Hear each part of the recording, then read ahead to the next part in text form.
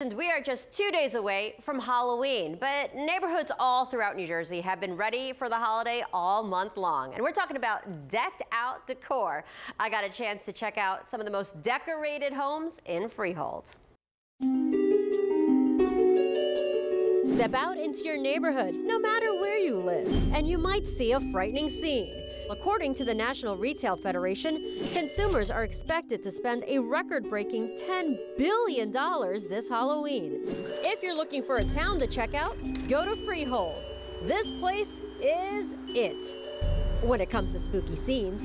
In fact, there are so many homes decked out, there's an unofficial Halloween drive-by list. And that includes this house on Double Creek Road. It makes them happy, and it gives the kids, something to look at night. So I try to think of new ideas, how to make, crazier things. Jen Mew has been decorating her yard for Halloween for the past 13 years. And each year, it gets more and more elaborate.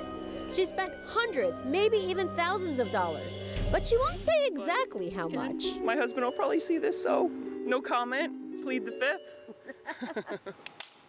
Jen has had to come out and fix these decorations when it storms, like it did earlier this week. Especially the inflatables. Moving to Kettle Creek Road, don't sleep on Sleepy Hollow. Nearby on Sycamore Avenue, you'll find this wild scene. You're definitely not in Kansas, or Oz for that matter. And on the other side of town, you can head to East Main Street and see two homes go head-to-head with their decorations. These houses are definitely ones to check out at night. But during the day, head to Bar Harbor Road. Crazy horror. We like to make the kids come and really get a good, scare. This gruesome scene includes movie favorites and other frights. Lots of crying, which I do like.